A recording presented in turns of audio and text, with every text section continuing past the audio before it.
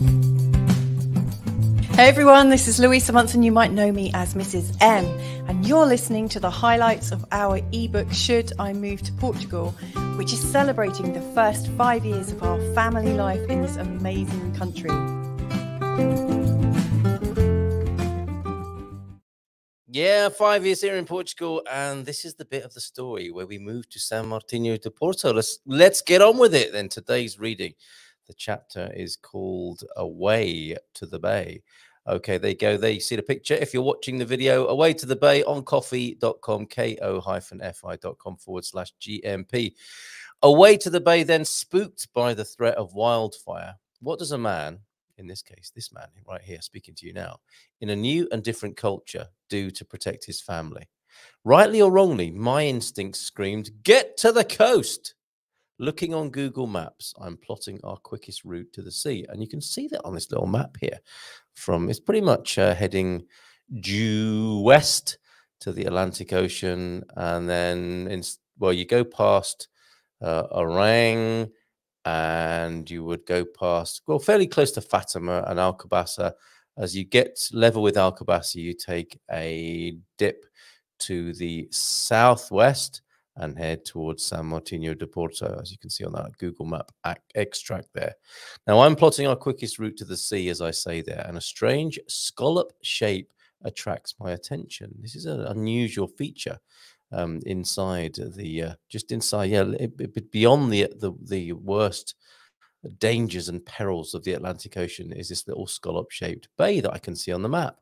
It strikes me that this little inlet may offer some protection from that other elemental and equally terrifying and aforementioned threat, the Atlantic Ocean.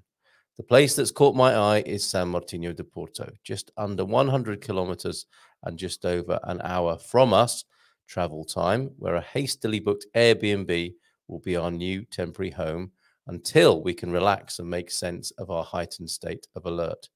Tamar and surrounds have been wonderful. You heard about that yesterday and the day before, I believe. There's no question about that. We have learned so much about Portuguese life there and will always be indebted to Central Portugal for its warm and kind welcome. You could say, the heart of Portugal, couldn't you? And that's where we cut our teeth, if you like, or certainly for the first few weeks of being in Portugal, near Tamar, and we will remember those times very fondly. The house where we found 1,500 euros in the freezer, yes, and we did hand it in, is deep in the rearview mirror now as the road to the coast unfolds in front of us. It's a pleasant journey that passes Alcobaça, a place heartily recommended to me by an English associate, and a gem that too will become a family favorite. Alcobaça is amazing. And thank you, Laurie, if you ever hear this, for saying to me, Carl, you need to check out Alcobaça. And I did, and we had some amazing times there, including meeting a man who was, I think, was he King Pedro? And he would pose for selfies with tourists. And we used to talk to each other a little bit in French as well. What a legend and character he was. Do you remember him if you know Alcobaça? Are we there yet? We wonder, as San Martinho de Porto seems to be getting further away as we make this journey. We pass Nazaré, take a left turn at Nazaré. I've just come back from there tonight, actually. Then Alfazarão. And can this really be the place I saw online? It seems to be going on in quite an indistinct and not unflattering, but it's just, it's nice. It's just normal Portuguese towns that we're going through and villages, but not what I imagined, what I saw on the map. But then suddenly, OMG, oh my God, there it is. We turn into San Martinho de Porto, where you can see the bay. This picture that you see in front of you, if you are watching the video, is a little bit later on in the day, but that was there in front of us. And it took our breath away to see this. We parked up the camper van on the T-junction. I could take you to the place where we parked up that day, and we were blown away after quite a strange journey in a way, where we thought we'd see the sea from a long way away, and we didn't.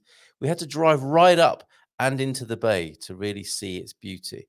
You don't see it en passant, as it were. You really have to go into the bay, and I think that's part of the charm and almost the secrecy of San Martinho de Porto. So there, the picture legend says, stunned we are in a Yoda-esque kind of way as we chance upon this view now etched in our hearts. And we've got you'll know if you've seen my postings to Instagram, to Facebook, and everywhere else, that I have so many pictures of this wonderful bay here.